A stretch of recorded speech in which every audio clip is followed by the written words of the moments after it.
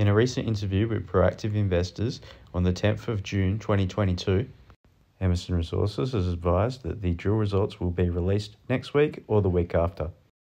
As you can see, there is visible copper mineralisation in the drill cores, and the location of these holes are nearby the very impressive 116 metres at above 3% copper intercept, which sent the share price up 185% at open last year. Therefore, in my view, this is a good short-term trading opportunity, in which case the share price might open 20 to 50% higher on open, provided the copper grades come in as expected.